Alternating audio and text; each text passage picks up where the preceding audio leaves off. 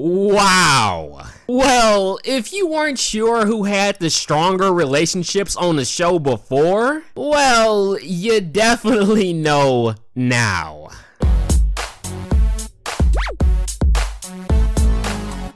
What's going on, YouTube?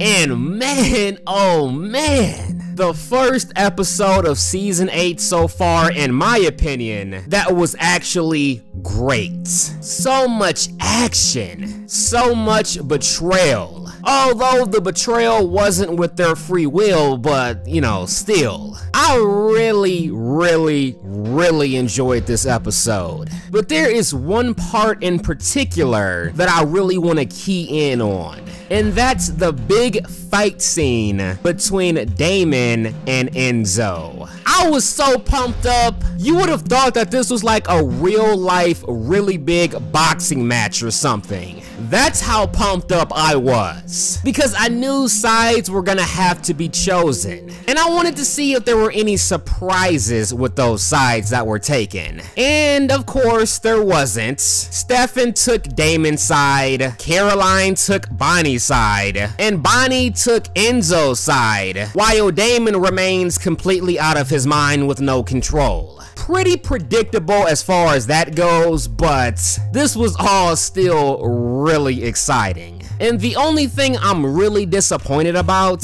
is that a part of me, no, not a part of me, all of me wanted Bonnie to pick Damon. And I knew it wasn't gonna happen. I knew it was unrealistic, but I still just wanted it to happen. I wanted it to happen for a few reasons. One, just for the shock factor. Two, because I really love the friendship between Bonnie and Damon. And three, I never really cared about the relationship between Enzo and Bonnie. So I was a little bit disappointed with that, but again, it wasn't really a surprise or anything. And I also really loved how Stefan once again stood by his brother's side, even when he probably had every reason in the world not to.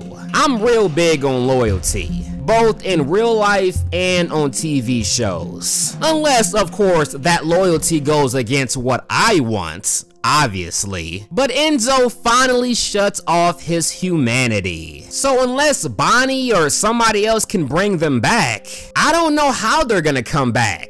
Unless they can somehow kill Sybil. But I'm convinced that there's only one person that can break Damon from this mind control without actually killing the source itself. And that person is Elena.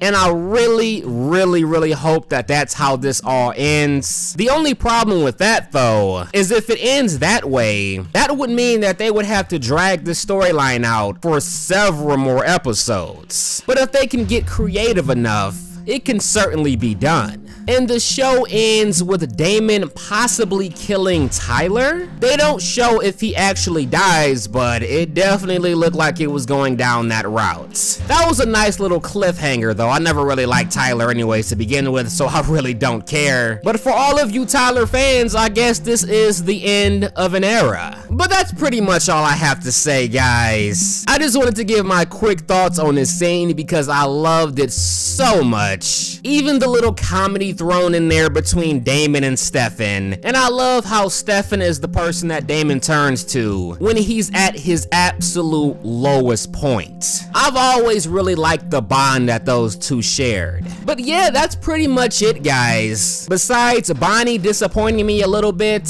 I really like this episode, and if I had to give it a rating, I would probably give it 9 out of 10. But let me know what you guys thought about this scene and this episode in the comment section below. And if you guys really enjoy my videos and want to help me make even more videos for you guys going forward, check out that Patreon link in the description box.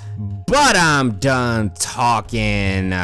If you guys enjoyed this video, you know what to do. But as always,